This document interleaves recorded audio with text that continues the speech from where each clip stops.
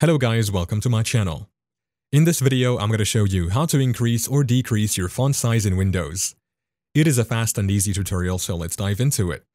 If you find the text on your Windows 10 computer too small or difficult to read, you can easily adjust the font size to improve visibility. Here's how. Begin by going to the taskbar and searching for Settings. Next, click Settings from the results. This will open the Windows Settings app.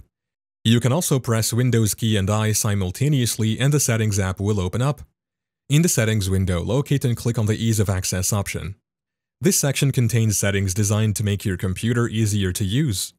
Once in the Ease of Access settings, look for the Display section and click on it. Here you'll find a slider labeled Make Text Bigger. Drag this slider to the right to increase the text size or to the left to decrease it. To confirm the changes, simply click the Apply button. The changes will be reflected in real time, allowing you to see the effects immediately. And that is how to increase or decrease your font size in Windows.